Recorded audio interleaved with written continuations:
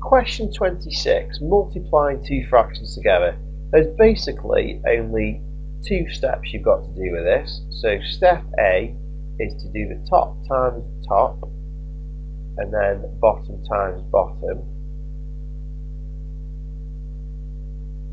And then step B is to simplify the fraction if possible. Now if we always follow those steps, this will be easy. Doesn't even matter if their denominators are different. Having different denominators only matters if you are adding or subtracting the fractions. Here we've got different denominators and that doesn't matter. So here we go, top times top, 1 times 1 is 1, and bottom times bottom, 4 times 8 is 32. So we've got an answer of 1 over 32, 1 out of 32.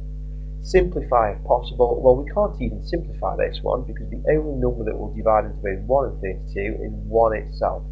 And if you divide by 1 itself, 1 divided by 1 is 1 and 32 divided by 1 is still 32.